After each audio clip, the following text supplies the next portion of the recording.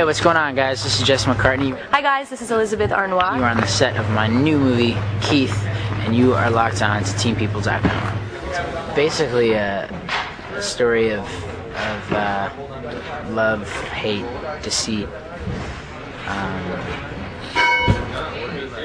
lies. I mean, there's a lot that goes into it. Yeah, we say this a lot, I think, when we're talking about the film, but it's a little darker. There's a lot of humor, there's a lot of levity, but we're trying to be very, very truthful about what it is to be, you know, a teenager now, and the choices that you have to make. Keith is a very complex character, and there's a lot to him. So, you know, when I read the script, it was perfect for me. I didn't want to jump into the whole typical movie scene where you would see someone like myself in a, you know, princess fairy tale.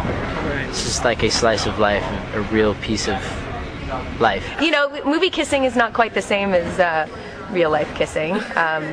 For all the boyfriends and girlfriends out there, mine in particular.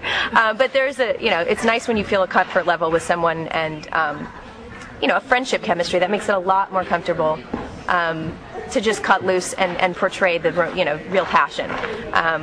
And then at the end, you know, we're just buddies again. You know, it's great. I mean, it's a very good feeling to work with somebody like that. And he is a good kisser, I'm not gonna lie. All those girls out there, he's good.